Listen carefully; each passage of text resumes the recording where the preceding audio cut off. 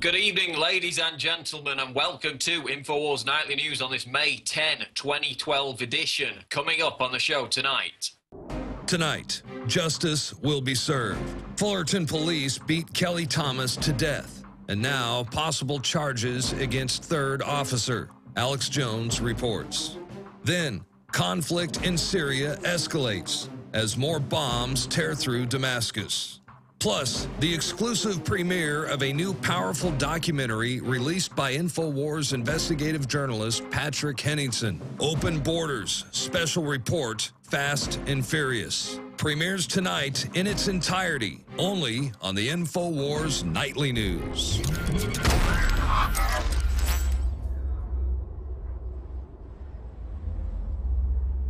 Okay, now we're going to go to a special report by Alex Jones regarding the epidemic of police brutality in America, with specific reference to the Kelly Thomas beating and the latest developments in that case. Let's go to this video.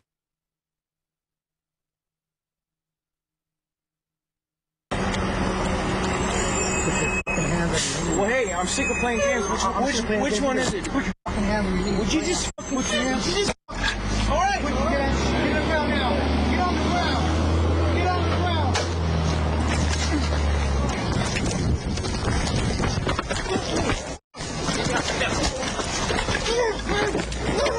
A year ago, Infowars.com reported on the brutal beating, torture death of 37-year-old Kelly Thomas, born the same year I was.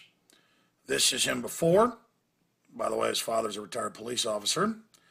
He says he's ashamed of what police have turned into in this country. And here he is after.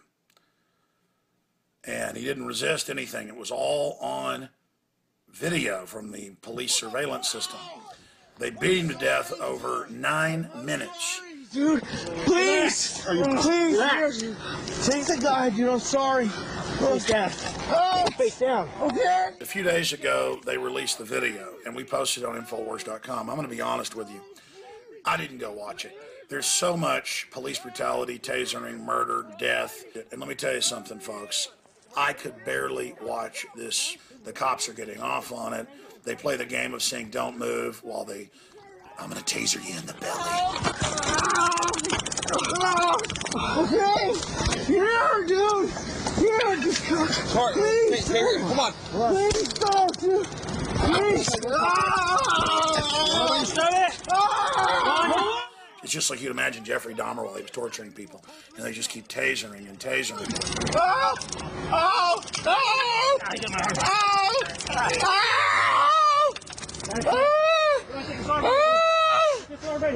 You see, they've upped the power of tasers. They know that in the internal literature, all these systems are called less lethal. So they just train the public that they're basically able to torture us and then even kill us. It's all pain compliance. And they're training police in all this and just normalizing it. This is what they're going to turn loose on everybody. And they're trying to get all the cops to become these demon creatures. And it is really disgusting. And the culture of just worshiping police no matter what is what has allowed this. Now, they're charging one cop with second-degree murder, another with manslaughter. No, folks, this is torture. And probably the only reason these guys are even getting charged is that the guy's dad is a retired, well-known police officer in the area and spoke out. And they're like, well, since your son was a son of a god, an upper-class, minion of the New World Order, we're going to do something about it. Now, more cars arrive, and it's just the beating with the batons. Well, you saw the damage, just the enjoyment. The piranha, or really what I'd call orgy-type feeding frenzy of the sharks gets pretty bad. Now, the begging for daddy's coming up.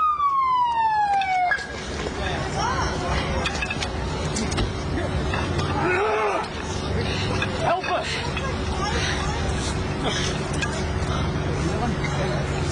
He's on something. Here, I got this hand.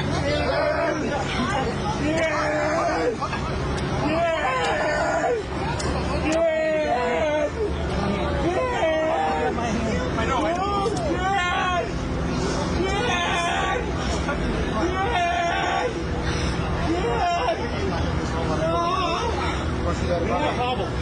Help me! Help me! Help me, Dad! Help me! Here.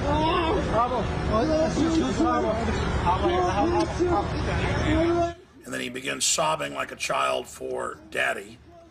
That's what people do generally before they pass out and well, then later die. And the police are really enjoying it and getting off on it. I've seen footage and videos, it's in my film Martial Law, where they're breaking pro-lifers' arms. So there's the face of the New World Order. And they killed this guy. And then after they've pretty much killed him, you know, he died later at the hospital. When he's laying there, there's blood pouring out in all directions. They all basically act like they want to have a cigarette, like they just had sex or something. I mean, there's a real satisfaction, congratulating each other coming up. So, you know, they've gone out and bagged a trophy. A homeless guy hadn't done anything wrong. Who, by the way, was mentally ill. And they reportedly said he was schizophrenic. That's why he was on the streets. And there's just a lot of begging for daddy here, and that really gets them excited. And you can turn the audio up and hear like the little grunts and satisfactions, and the cops are all having adrenaline and getting up and walking around in circles. I mean, this was a fun kill right here. This felt really good. And this is what all tyranny set up. How do you want to pull this down?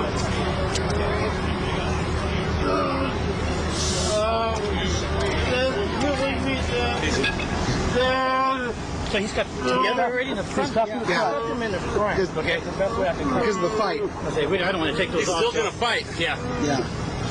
He's so fine, dude. Relax. Relax. Relax. Okay, so What's this guy's name? that around to us. You don't even know. We're trying to get it. We're reaching to pull him up. Relax. Relax. Oh, we pull this legs up. Wait, you want to do that? Sure. Hold up and relax. Pull up and give it. Okay, just going to sleep. He's still fighting. Okay. Please put him in the front though. Can you hook that right here in the front? Yeah, let me get some gloves out and I'll get you. The chain's right there. All right. That's him right there.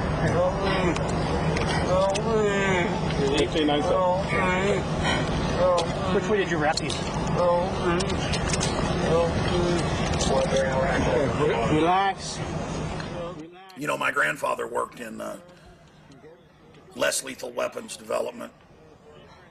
Developed a taser robot, a remote control system. Sold to the Pentagon. They never mass developed it, but they were told to call it non-lethal. And this was back in the 60s.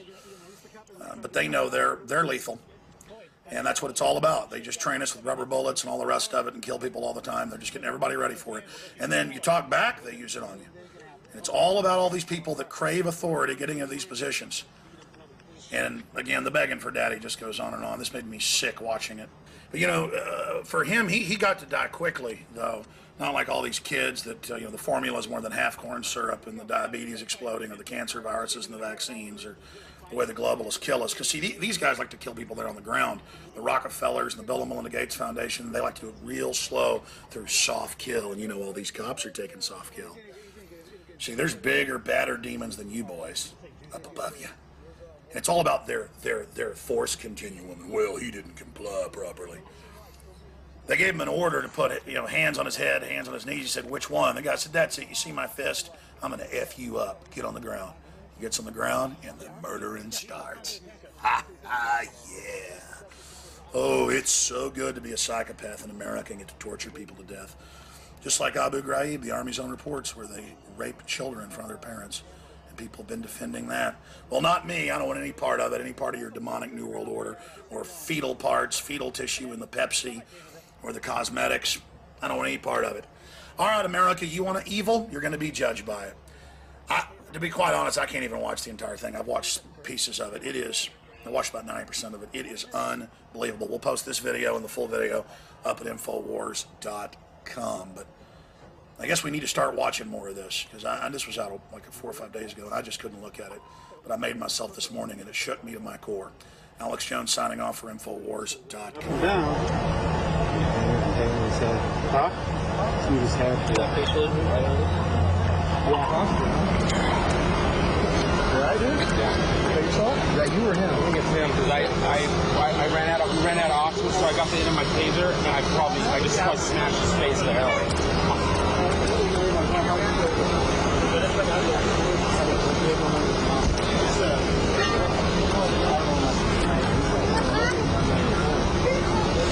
He's on something. He went on a fight over there, and we fought him over there. He was on something. There's three of us. We couldn't even control. Yeah, exactly. Yeah. On my elbow, yeah. That just...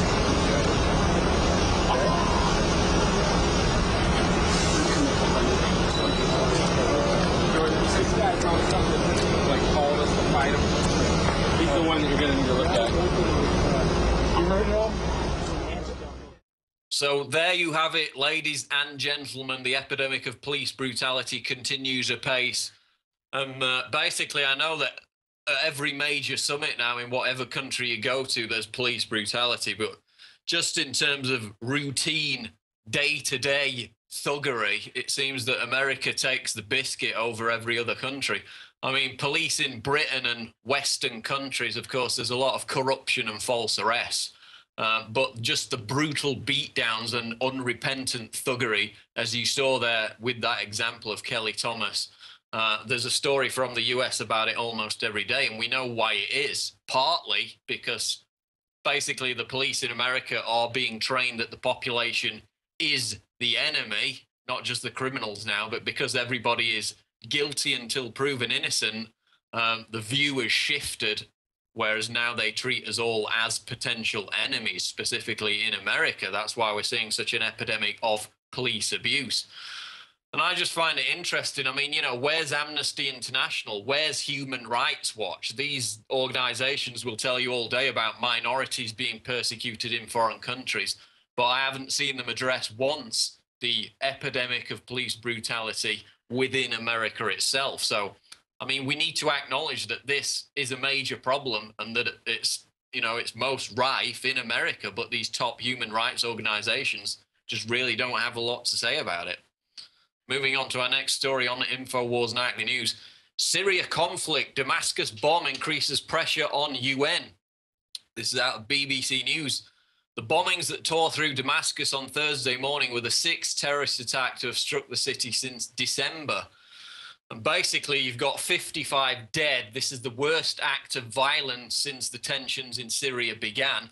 And who's behind it? Well, it's the same al-Qaeda terrorists that helped NATO overthrow Gaddafi in Libya. They now fly the al-Qaeda flag over Syria. This is the very same al-Qaeda terrorists that Hillary Clinton says are on the same side as the United States and the NATO powers in Syria. So while we're being propagandized, you know, about Al-Qaeda underwear bombers, the terrifying deadly plot, which turns out to be the work of a CIA informant, the real Al-Qaeda is doing NATO's dirty work in Syria, while the mainstream media is still portraying these rebels who are being directed by terrorists as defenseless demonstrators. And I made a video earlier today for YouTube where basically I point out that yet again, the London Guardian and a lot of the other mainstream media has handed over, just willfully handed over its 24-hour rolling news coverage to anonymous activists with Twitter accounts who claim with no evidence that these bombings are false flag staged events carried out by Assad's regime itself to demonize the rebels. So, you know, I get it. When we have actual hardcore evidence for false flag attacks launched by the US government, for example, such as the Christmas Day underwear bomber, you know, helped onto the plane, well-dressed man, CIA ordered him to be let through despite the fact that he had no passport, was on a terror watch list. When we talk about false flag attacks and point the finger at Western governments, it's a thought crime. But when, you know, Syrian activists with dubious anonymous Twitter accounts do it, they're just handed the front page of The Guardian and major global newspapers. You know, the dangerous 9/11 truthers and their nutball conspiracy theories are all marginalized when it's about terror attacks in the West. But apparently, so I'm told, false flag attacks only occur in Middle Eastern nations that are the target of NATO regime change. Isn't that a coincidence? So basically, you've got The Guardian handing over its entire news coverage to these anonymous Twitter activists who claim it's all a false flag. because, of course, the terrorists carrying out the bombings are NATO-backed, NATO-funded, NATO-transported, airlifted them in from Libya. And on top of that, we've got these tweets now from Ambassador Susan Rice, US Ambassador to the United Nations. And she's come out with a couple of tweets. The first one is, quote, bombings also remind us of the urgent need for a political solution in Syria before it is too late. So she's seizing on bombings committed by NATO-backed, US-backed Al-Qaeda terrorists as a justification for NATO military involvement. That's pure terrorism. Carrying out the attacks and then using them for political point scoring. And listen to this. This is another tweet from Ambassador Rice. The longer Assad clings to power, the greater the risk of destabilization in Syria and throughout the region. So she's basically threatening more destabilization. She's basically saying, yeah, you're going to get bombed some more. Hope you enjoy it. And it's just brazen terrorism. She's claiming that these bombings make it, you know, grease the skids even more for a NATO military assault, and it's the NATO-backed terrorists who are behind the bombings. But not if you're the Guardian, when it's all a false flag, wild conspiracy theory, which is how they normally characterize false flags. But because anonymous, dubious Twitter users are saying it, you know, it's the height of credibility. Normal rules do not apply. Moving on Infowars Nightly News, group that admitted manufacturing global warming threat still pushes same hoax. PrisonPlanet.com story. And basically, our old friends in the global warming alarmist movement are up to their old tricks once again. The secretive Club of Rome has issued a report entitled 2052, a global forecast for the next 40 years, which decries improving living standards in developing countries and warns that man-made climate change could eventually kill off humans entirely. So who is the Club of Rome? Well, it's similar to the Bilderberg Group. It's a collection of power brokers. They don't meet very often like Bilderberg do annually, but they put out reports like this one, warning us that if we don't pay carbon taxes to Al Gore and Marie Strong, both Club of Rome members, that, you know, the sky's going to fall in. Global warming is going to wipe out humanity. And why it's rich, and I mean, this, of course, this is what the mainstream media has failed to report and point out in each one of these articles about this new Club of Rome report. Basically, they're calling for a new system of governance, global governance, enforcing eco-fascism on the back of fears about rising temperatures. But this is the very same group, the same organization who in their 1990 report, The First Global Revolution, openly admitted that they had manufactured the idea, the quote idea, to use global warming as a means of creating this fake outside threat of eco-apocalypse. And this is the direct quote from the report, which you can read in the article. Quote, in searching for a common enemy against whom we can unite, we came up with the idea that pollution, the threat of global warming, water shortages, famine, and the like would fit the bill. All these dangers are caused by human intervention. The real enemy, then, is humanity itself. And this passage appears under a subheadline entitled, quote, the common enemy of humanity is man. So basically, that's them admitting that they manufactured this phony threat to make mankind the enemy. And now they're going to punish mankind by enforcing this draconian global government in the name of saving the planet.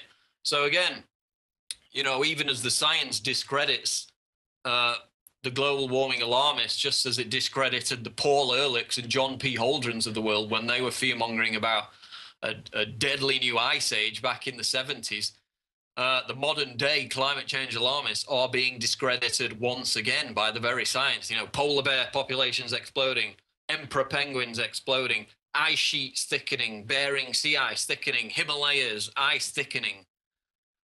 The temperature is in fact getting colder, and they're once again fear-mongering about rising temperatures requiring the need for a new global government and a carbon tax, when they were the ones who admittedly said, we're going to create this fake scare and blame it on humanity to get this power. So, you know, just pay your carbon tax to Al Gore and Marie Strong and everything will be okay. They'll save the world. Farage, we face the prospect of mass civil unrest in Europe. PrisonPlanet.com story once again. MEP and UKIP leader Nigel Farage who of course is a regular Alex Jones Show guest, gave a stirring speech yesterday in front of the EU Parliament, during which he warned of mass civil unrest in Europe while vocally denouncing the very EU policies which are causing that unrest. And we've got the clip of the speech, so let's roll the clip. But like communism, this has all gone badly wrong. And the EU Titanic has now hit the iceberg. It is a European Union of economic failure, of mass unemployment, of low growth, but worst of all, it's an EU with the economic prison of the euro. We cannot do it if we're asked to rally behind that flag. I owe no allegiance to that flag, and nor do most of the people in Europe either. And Farage is by no means alone in warning of this massive civil dislocation in Europe as a result of this euro crisis, which, of course, as we know, in recent days has deepened because of the promises by the new Greek radical left leader who's attempting to form this anti-bailout coalition. So it's all heading south once again. But do we remember the report about the British government warning their embassies in Europe to prepare for the safe evacuation of British expats in the aftermath of a euro currency collapse? Remember that report in the Telegraph? They were talking about people not being able to withdraw cash, no access to bank accounts if the single currency collapsed. We also had the top US military commander, General Martin Dempsey, back in December, saying he was concerned that the United States could be exposed to the collapse of the Eurozone as well, quote, because of the potential for civil unrest and breakup of the Union. And this is all coming to the fore once again in recent days. So basically, because these Eurocrats are desperate to cling on to their pet project, which is the euro single currency, which of course was hatched by the Bilderberg Group, which itself created the EU back in 1955, decades before it was officially proposed in the Maastricht Treaty, because they would rather see chaos and bloodshed on the streets of Europe than allow this kind of orderly collapse of the Eurozone. They're only creating the toxic environment for a more disorderly collapse at some later date. And just another fantastic, stirring speech by Nigel Farage of UKIP, who is one of the very few MEPs taking on the authoritarian, dictatorial European Union. Scientific ghost city to test future technology.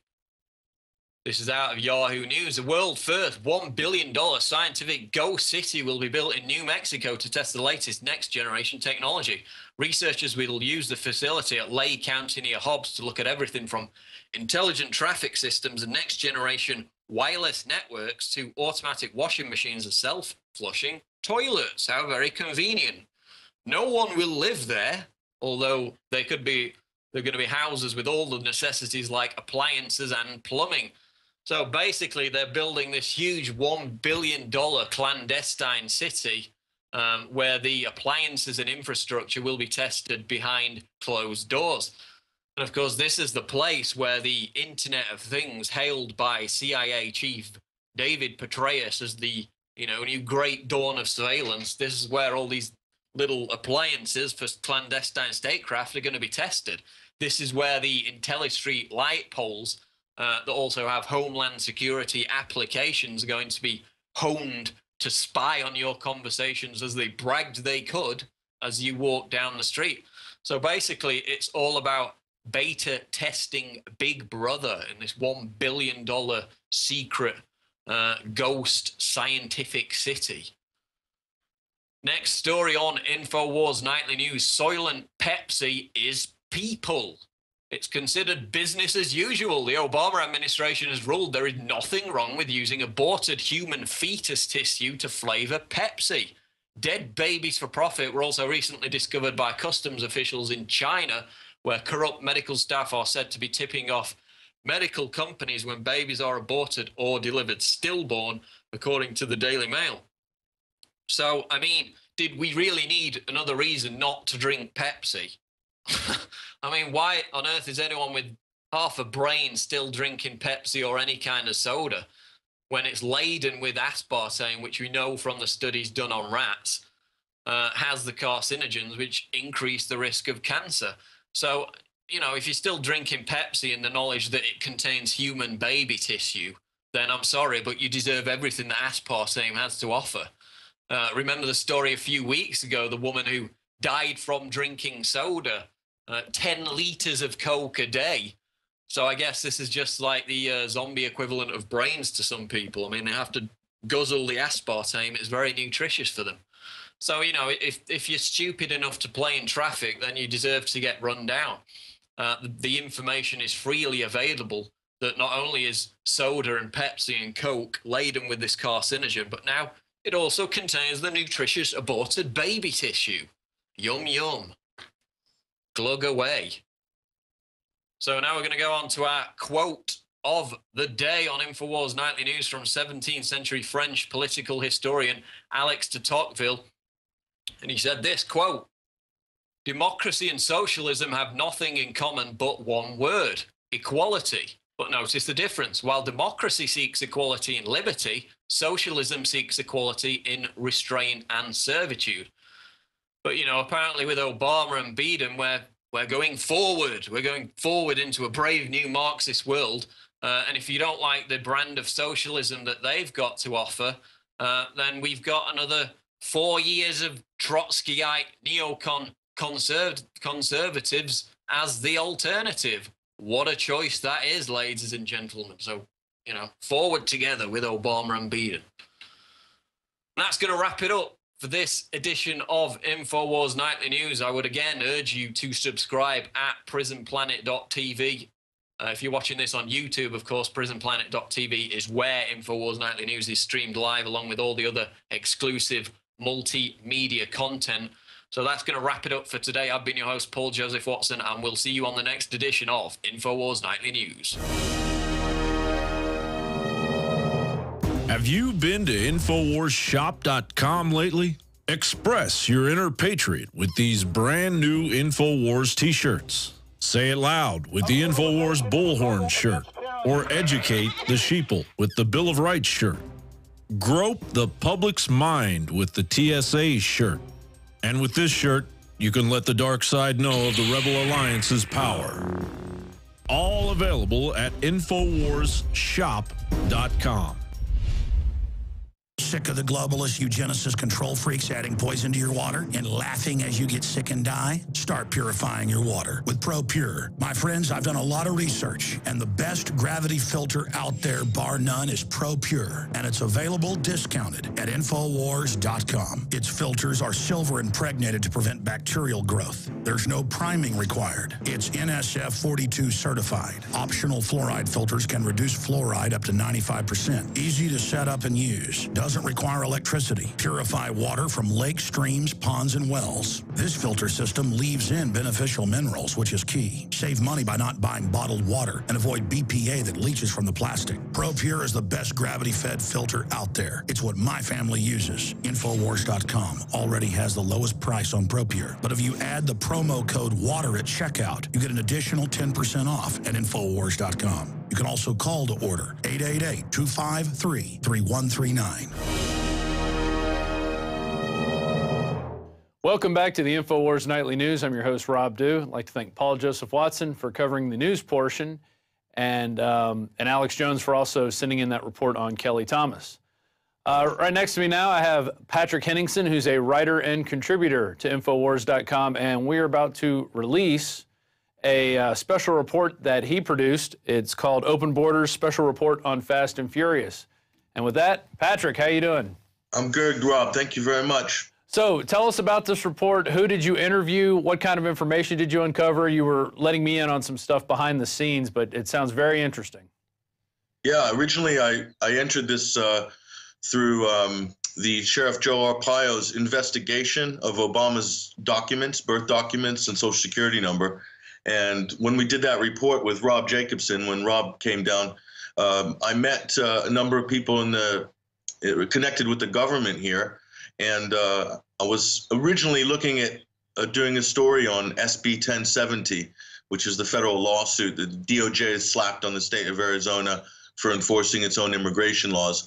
And through this story that I did on SB 1070, I learned that there are quite a few people in the government here that have intimate knowledge of Operation Fast and Furious. And so that kind of grew out of that. And I met a congressman who is Carl Seals, very helpful and very generous with his time. And also he then referred me on to the ranking senator in the state legislature and another senator as well. And they kind of told me the inside scoop on Fast and Furious, and I've recorded some interviews with them. And also I spoke to owner of a gun shop. It's at the center of the Fast and Furious investigation. I'm not going to say his name, but anybody following the story probably knows who I'm talking about. But he wasn't able to speak because he's currently on federal subpoena. Apparently, there are big things afoot in the next few weeks or the next month with regards to Fast and Furious. And that was told to me by the owner of that gun shop. And also, we've also got, the situation of Fast and Furious. It's affected Arizona directly, not just crime in the Phoenix area and along the border, but it's also affected. People have lost their lives basically here, and that's the main thing I wanted to get across in this film. I haven't found a comprehensive report on Fast and Furious when I was doing my research, so I decided that I'm going to make a comprehensive report on the origins of Fast and Furious, and also what is the agenda behind it. And it's not just a theory. There's this theory that by some people that the government is incompetent, that the federal government is just incompetent. That is a no. We have the memos. We've seen the memos. CBS reported on them that they were looking for stories to go against the Second Amendment to create that demonization process. Now, now let me ask you this: did you cover the fact that Bush was doing this before, and that this goes all the way back to even the Reagan administration when they were shipping guns for drugs and doing all this with Iran-Contra? Did you start there, or did you just start with Fast and Furious? I started with Operation Wide Receiver, which was hatched in 2007 under Roberto Gonzalez, and that was gun walking. I didn't go back further than that because I wanted to keep this to a short length of a film. I have enough material to do a 45-minute or a 1-hour documentary, and I think I'll probably work on that in the next few weeks. But yeah, Operation Wide Receiver was different than Fast and Furious because Operation Wide Receiver required federal agents to keep an eye on the guns as they tracked them over the border into Mexico, and also required the feds to coordinate with the Mexican authorities, at least to try to apprehend or to break gang activity and cartel crime. Operation Fast and Furious has got none of that, and I kind of really illustrate that clearly in my film. And also I've got highlights of all the really good congressional testimonies that I was able to get from C-SPAN, who gave me permission to use those as well. And also we've got the senators in this state. This isn't your normal breed of politician. And this is the thing that really surprised me, is these are, I don't want to use the cliche, but these are real patriots working down here whose chief concern is their constituents and their citizens and guarding the liberties of the residents of Arizona. And they came out on camera and said and spelled it exactly what it is. Right. No mincing words, that this is a conspiracy by the federal government to gin up opposition, in the words of Senator Gould, to demonize the Second Amendment and to restrict gun ownership in the second term of Obama. Sure. So now, this isn't something we're talking about, Rob. This is something that the highest ranking members of the state government in Arizona are saying publicly. Well, are they planning on pressing any charges or filing anything in court to against Eric Holder and the Department of Justice? Is that even possible? Can we file charges against the Department of Justice for doing this? Well, Darrell Ice has brought everyone knows by now, Darrell Ice has brought a contempt charge against Eric Holder. I mean, he's been proven to be lying. I've got his testimonies against, backed up against the CBS reports to show that he is a liar. Right.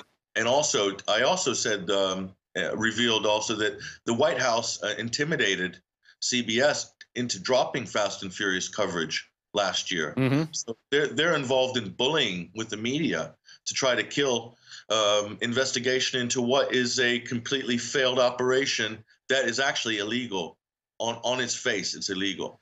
I would like to see the state of Arizona file charges against Eric Holder personally and drag his butt down there for questioning and grill him, because that's what they need to do, because they're not doing that job in Congress.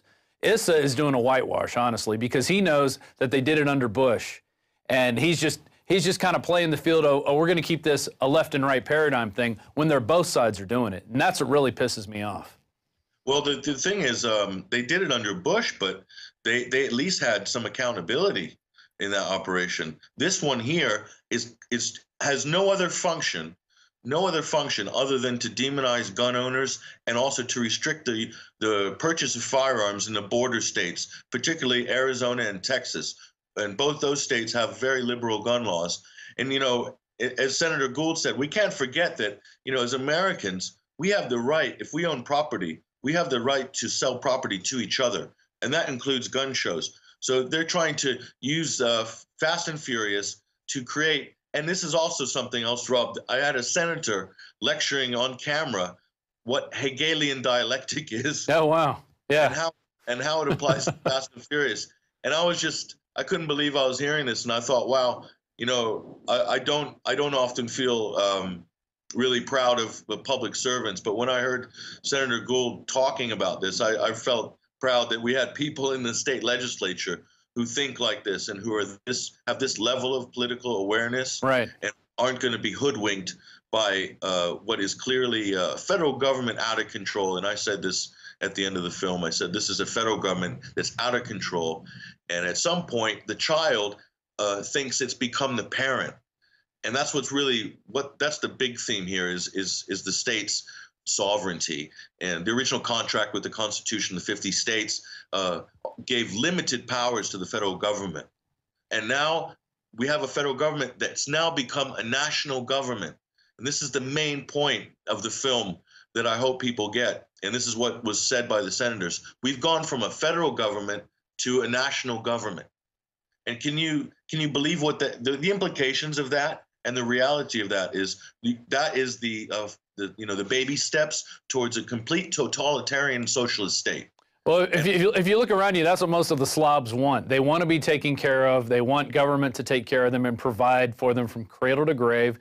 And it's unfortunate that we're seeing that more and more, and that we actually have to speak up to get the rights that were granted to us under the Constitution and under God, you know, frankly. Let's go to the gun owner. You talked to the gun owner. You didn't talk to him on camera, but you relayed, you know, parts of what you had in your conversation. What was he telling you? Well, he couldn't speak to me very much because he's under FBI surveillance, and this is what the Department of Justice does. They're using the FBI politically to spy on witnesses on what is going to be a big case, which is in the works right now regarding indictments. And there might be indictments. He didn't say specifically, but he said I'm not going to say anything, but just there's going to be big developments in this month of May with regards to Fast and Furious. But you know, he was nearly put out of business by the ATF's little operation. And you know, it's honest, hardworking Americans just trying to run a business. And here they've got the federal government involved on a deep level in basically trying to entrap and also do the worst thing possible, which is arm criminal cartels over the border with guns. And you know, and also the other thing my film spells out clearly, and I took clips from the White House SPP meeting with Calderon and Obama in May, which is that they're trying to make this fallacy that it's American guns that are, you know, getting into the hands of the Mexican cartels, and it's a total lie. I've outlined it from A to Z in the film. So I wanted to make a film that if someone didn't know about Fast and Furious, they can watch this and get up to speed and see what the real issues are. And I think I've achieved that with this 20-minute film. But the other thing, Rob, I'm going to say is I've never edited a film before, so this is my first one. I taught myself with free software. I used a handheld HD camera. I had a very inexpensive lapel microphone wireless system, and I did this on free software. And the reason I did it is because I want to also demonstrate to people out there in the info war that you don't need to spend a lot of money, you don't need to have heavy equipment or even the best software. Now, if I redo this film, I might do it on Premiere or Final Cut Pro. But this version, I wanted to show what you can do. So there's no barrier to getting into the info war. You can make a really good film that's better than anything Michael Moore makes. How dare you get off your butt and do something productive? Yeah. How dare you? And so this is an example. This film, this is my first go at a film, and I think it came out pretty well.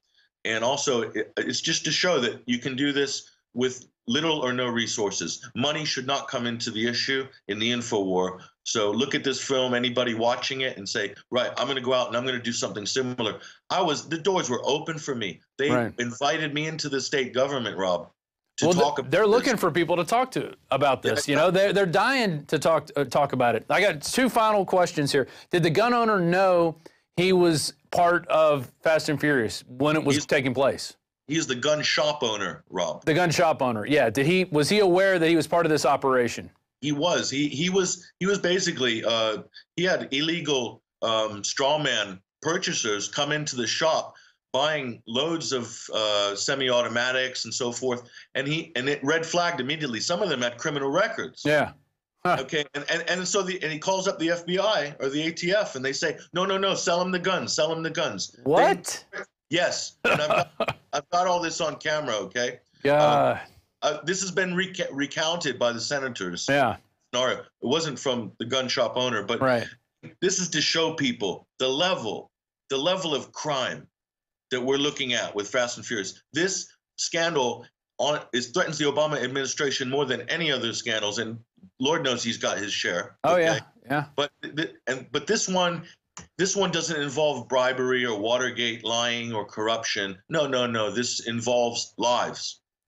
The men have died in the line of duty, and these are good men. They have families, and this is a direct result of Fast and Furious. And that's another big hammer I hit home at the end of the film. This isn't about Watergate tapes or lying or bribery or corruption. No. This is about lives. Right. No, two lives in particular: Judge Roll and Congresswoman Giffords. Well, did you go into that as talk to them about that being a possible assassination attempt because they were investigating Fast and Furious together? I spoke about that to one member of the government, and he didn't have much forthcoming information on it. So I kind of realized that trail is not going to go anywhere right now. But I'm going to revisit that trail later, Rob. I've also got invitation by the DPS to go down in an armed escort along the border and film if I want to take this to another level. So that's a little caveat. But you know, the Gabriella Giffords, Judge Rolls thing definitely is going to be looked into. But also we've got Rob Krentz, rancher who was shot and killed on the border. Right. This is linked with Fast and Furious, and Pinal County Sheriff's Deputy Louis Perot, who was wounded by AK-47 fire. 3 AK-47 gunmen triangulate and fire on a sheriff's deputy. He was rescued within an inch of his life. Okay, this is some serious stuff going on down there, and and the people in Washington, personally, I don't think they're serious. They don't really care. They just care about their political agenda, which is to demonize gun owners, to demonize private property, and to demonize the Second Amendment. That's their chief concern. They don't care about their lives. And collect payoffs from the special interests. Don't forget that. Patrick, thanks for doing this film. We're going to premiere right now. We appreciate your hard work, and I guess you're heading off to England, so we'll see you next time. It'll be over the pond. Yep, definitely. All right. Thanks, Rob.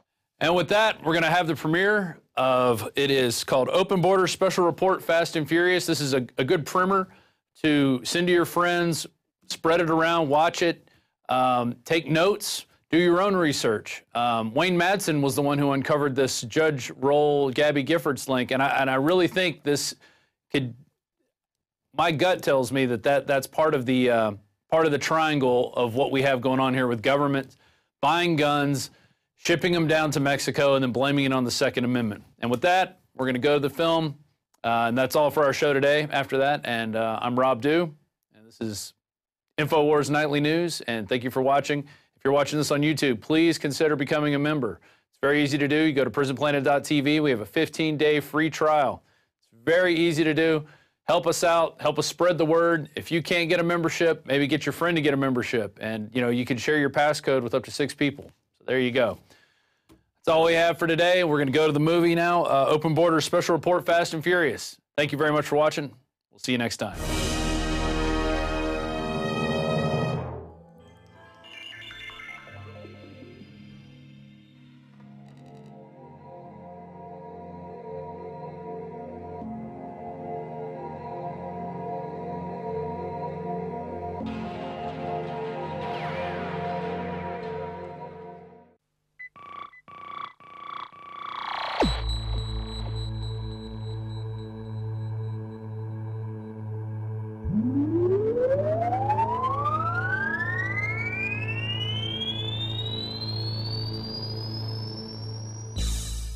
We have 2 Border Patrol agents who are dead, who were killed by guns that were allowed, as far as we can tell, to deliberately walk out of gun shops under the program often called Fast and Furious. Did you ever approve or sanction investigations that allowed gun walking?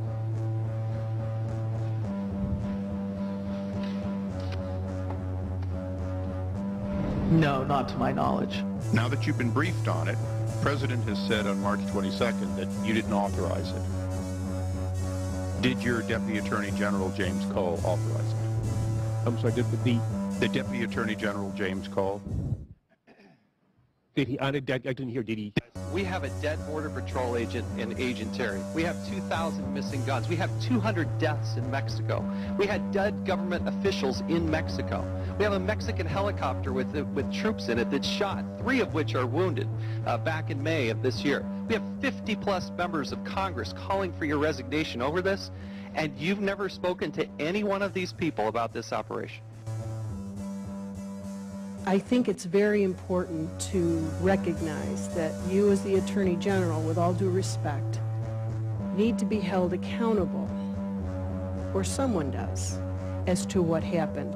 You know, I should be held accountable for certainly my role in whatever I did or didn't do in connection with the supervision of Fast and Furious. But yeah, I'm Attorney General of the United States, and I should also be held accountable and perhaps even given some credit.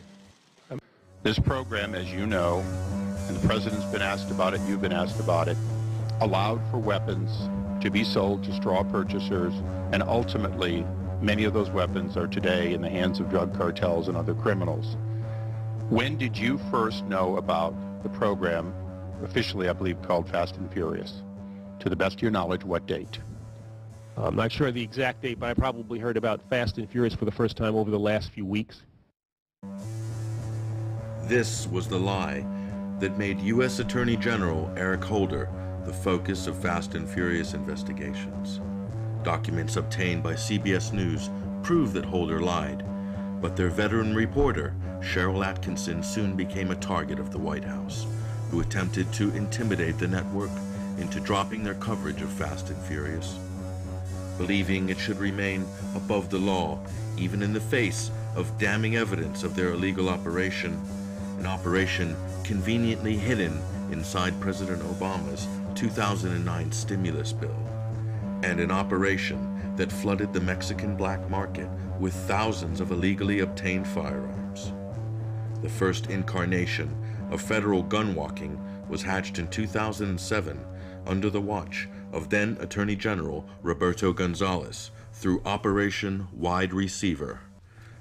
But that operation required federal agents to track firearms into Mexico and worked with Mexican security services to trace guns and apprehend cartel criminals, unlike Fast and Furious, which had no tracking, no tracing, and no real objectives, in what can only be described as a federal government appearing to partner with organized crime in Mexico. As a result, the violence has increased on both sides of the border since Fast and Furious went live in 2009. In April 2010, Pinal County Sheriff's Deputy Louis Parole was shot and wounded by AK-47 fire, but was rescued, narrowly escaping with his life in an incident that prompted one of the largest manhunts in state history involving some 200 officers from multiple agencies. Rob Krentz, scion of one of the Southwest's most well-known ranching families, was shot and killed on March 27, 2010, most likely by traffickers who were using his land to mule narcotics over the Mexican border and into the country, as is captured by these hidden cameras along some of Arizona's most well-known smuggling routes. ICE Special Agent Jamie Zapata, assigned to human smuggling and trafficking, was gunned down in cold blood in February 2011 whilst in the line of duty and traveling in Mexico. And DHS Border Agent Brian Terry, a member of the BORTAC unit, was shot and killed on December 14th, 2010, northwest of Nogales. And the gun recovered at the scene was traced directly back to Operation Fast and Furious. Infowars traveled to Arizona, to the state capitol, to speak to senators and congressmen about the details of Fast and Furious, and also to discover the real agenda lurking behind the operation.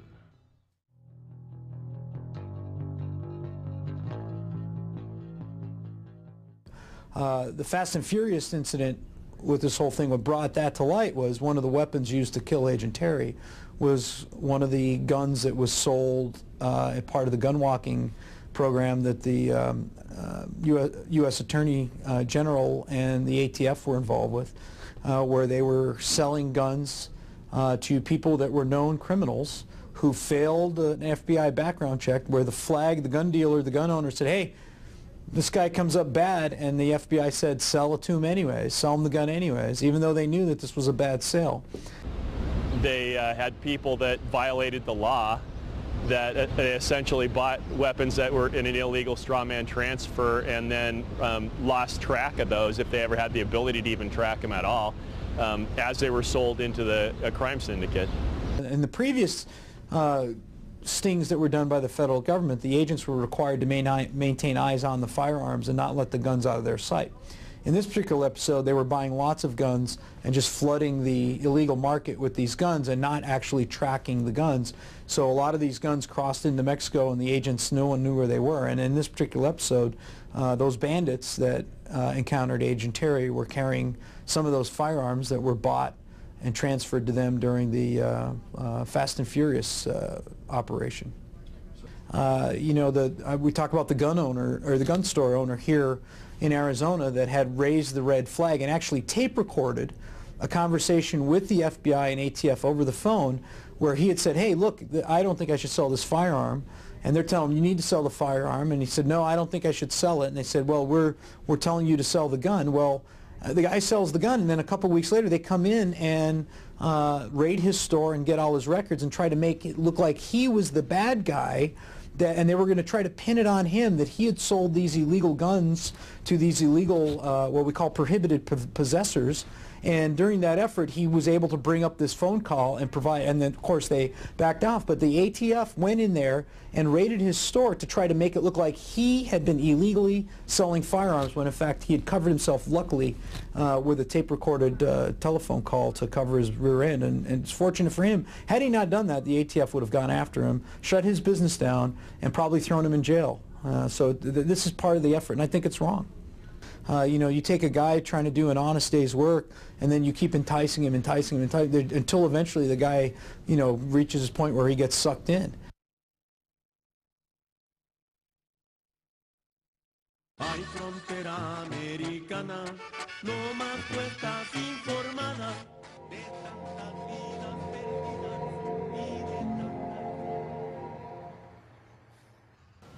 Here in the United States, we've increased cooperation on our southern border and dedicated new resources to reducing the southbound flow of money and guns.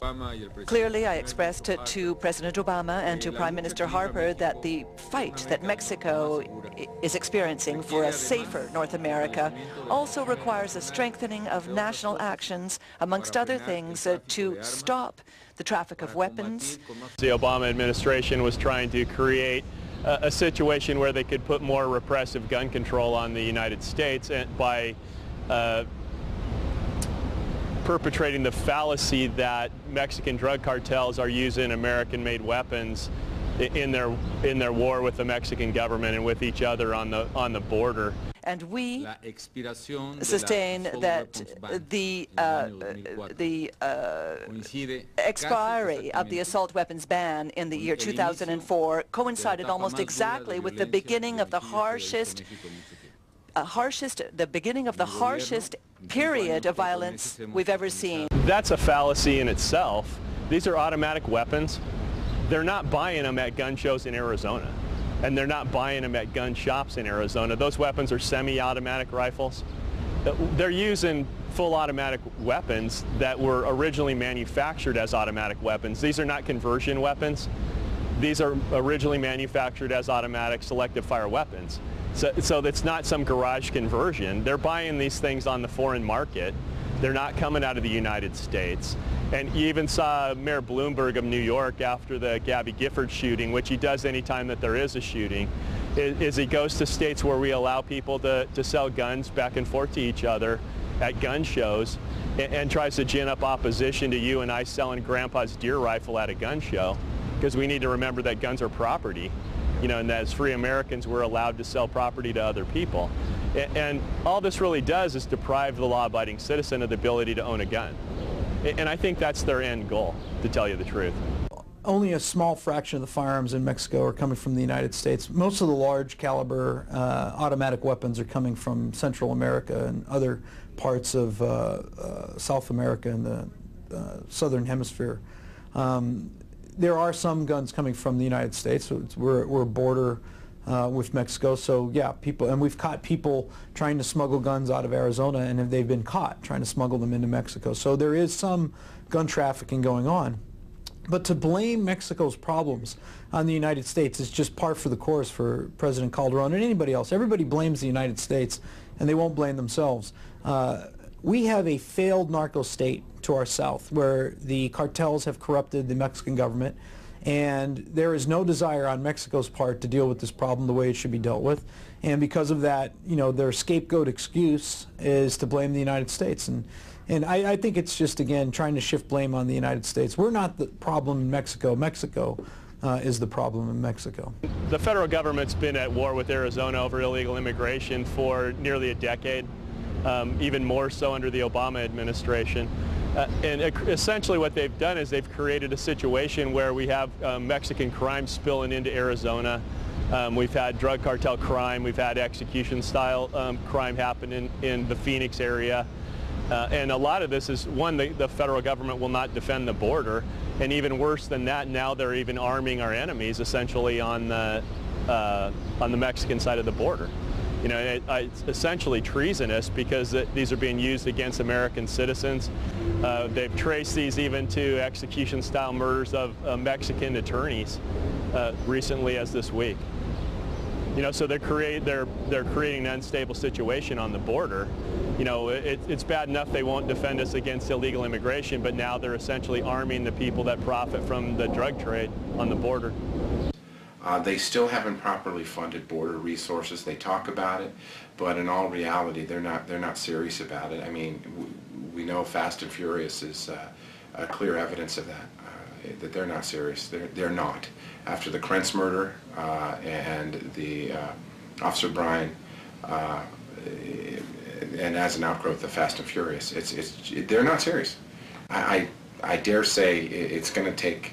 I think it would take probably an armed invasion of, say, Nogales or Douglas for them to probably send out the National Guard. It's a failure. All of these incidents come from one source only, and that is the failure of the federal government to gain operational control and protect the sovereignty of this country by securing our border. I mean, that's really the problem. Agent Terry would be alive today. Rob Krentz would be alive today if the federal government had done its job and secured this border to make sure only lawful commerce comes across our borders. And, you know, we love trading with our trading partner, Mexico. You know, I got the port of Douglas, I got the port of Nogales. You know, we want trade to occur, but we want lawful and legal trade. And the federal government has failed to encourage lawful and legal trade, and ironically has actually encouraged illegal trade through Fast and Furious because they are subsidizing illegal gun running in the state of Arizona. So instead of securing the border and promoting legal trade, they're actually leaving the border unsecure and sort of supporting illegal trade, which is just an astonishing thing, and it's backwards. Did the Deputy Attorney General authorize it? My guess would be no. Mr. Cole, I don't think was in the. I don't think he was in the department at the time that operation started. But he's been aware of it much longer. Been aware of it much longer than you have, since you've only been aware of it a few weeks. You have to understand the way in which the department operates. Although there are operations, this one has gotten a great deal of publicity. Yeah, they're dead Americans as a result of this failed and reckless program. So I would say that it hasn't gotten enough attention, has it, Mr. Attorney General? It's not necessarily. I mean, well, you've seen the Department of Justice, which is politicized basically regardless of what president is in control, because they work for the president essentially. You've seen them through the use of the Fast and Furious, where they're actually running guns to foreign nationals to use in crime. It's a consolidation of power. And what you're doing is you're moving towards a national government and away from a federal government. And under a federal government, they had limited power. Well, of course, the Attorney General should be removed from office, number one. He is part of, well, he's the head of the agency that's basically stonewalling and covering up and prohibiting this investigation from being conducted through the duly constitutional committee of the U.S. Congress that has oversight of the federal government, and I think Congressman Issa will bring some of that to light with his filing contempt charges. But I think that there are quite a few people, both in the Department of Justice, the ATF, and other agencies that are involved that need to be disciplined and removed from their positions, terminated, fired, resigned, or whatever. And a full investigation needs to continue. I don't think you're going to get it with the current president. Well, of course, we've got to hold someone responsible, but what I've noticed about government is it's slow and bureaucratic, and by the time they're saying, oh, here's someone responsible, there'll probably be several more murders in the desert. And it may result in us not knowing for a couple years until we get somebody in that office that will cooperate with the investigation. I think it's pretty clear. If you read and seen some of the testimony in Chairman Issa's committee, that in my opinion as a member of the Arizona legislature, I believe that the federal government was trying to make our state, the state of Arizona, look bad because of our pro-Second Amendment views here. We believe in the right to keep and bear arms, and we're a very pro-gun state. And they were deliberately targeting pro-gun states, purchasing guns in pro-gun states, and smuggling guns out of our state into Mexico in, I believe, an effort to malign the state of Arizona and our very liberal gun laws that we have here. And, you know, they were going to use that as an excuse to tighten those laws against the will of this state and of the citizens of this state, one of which I had mentioned earlier was an effort to limit the number of firearms you would be able to purchase in Arizona in a one-month period. And they were going to do this with any state along the border and not impose it on the rest of the country. And they were going to do it through an executive order or an agency direction rather than through a vote of the Congress. And I think that's a lot of things that make me a little nervous when you have a bureaucrat, an unelected bureaucrat, that does not go through the legislative process, imposing what is clearly an infringement on individual liberty and the right to keep and bear arms through just a bureaucratic fiat. And I'm glad that there were groups out there that opposed that and brought it to light and diffused it before it could happen. But again, I think it's an excuse. I mean, a lot of these events that occur, I believe, are set up to try to push an agenda, and that agenda is the agenda is control. I mean, the federal government's mission right now is to control the lives of every American to the greatest degree possible. And I believe that's what that was about. It was about, you know, Arizona, to the federal government, Arizona's out of control. And they want to come in here and control. They want to control our water. They want to control our laws and our policies within the state. And they don't like the fact that we're a very free state. We pride ourselves in trying to put as much individual liberty in the hands of the people of the state as possible, and it just drives the federal government nuts. I believe that Eric Holder actually knew what was going on and was involved in the operation, and you can tell that from some of his testimony. He needs to be impeached, and he needs to actually be criminally punished for what he's doing. A mere resignation, I don't think, is enough. And you can actually see a trail of this up to the Obama White House in reality. Up to cabinet level positions. Because I think this was some kind of a grand conspiracy that they dreamt up. They thought somehow that they were immune from actually getting caught, and that they could actually gin up opposition to the free ownership of guns and make more restrictive gun laws because of this. It's Hegelian dialectic is what it's actually called. That when you create a problem, and then you ride in on the white horse as the savior to the problem. In reality, you've lost your freedom from a situation that was created by government, and we need to stand up to these kind of things. Of all the scandals in Washington, none threaten the Obama administration more than Operation Fast and Furious. And while other scandals involve bribery or corruption or lying, Fast and Furious involves lives, real lives. Lives like Rob Krentz, Agent Zapata, and Agent Terry, all victims of federal gun running south of the border into Mexico. When will it end? And when will someone from the federal government step forward and take responsibility for the violence that has been perpetrated and done on American taxpayers' time? One thing is sure, this is a federal government that has grown out of control and seems bent on restricting the Second Amendment rights of Americans and free states like Arizona and Texas. This is Patrick Henningson for Infowars.com.